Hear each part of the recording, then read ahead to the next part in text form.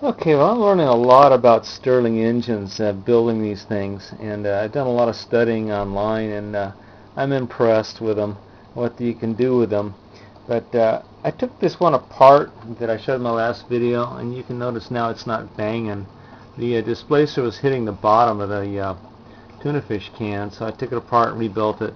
Then I put it back together with this silicon, high temperature silicon stuff you buy at the auto parts store, or you can buy it at the 99-cent store.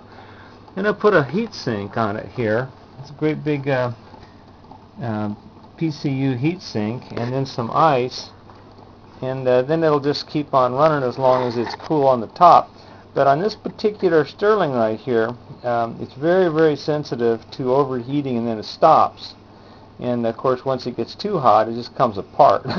So this is about as basic a Stirling engine as you can study. And the soda can one was even better, really, for learning the Stirling engine design. But I'm learning on each build, whether it be successful or unsuccessful, I'm learning more and more. Friction and air leakage are the two big things about this. I had air leakage there, and I had air leakage down there, that I think is what killed the first one of these that I tried to make. The soda can one was not a problem. That was Jim Larson's design, and that worked right off the get-go.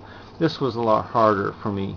What I'm going for is one of these that'll run off the cup of tea water, or hot cup of water, and I'll get there. But like I say, every time I work on these and build one or rebuild it, I learn more and more.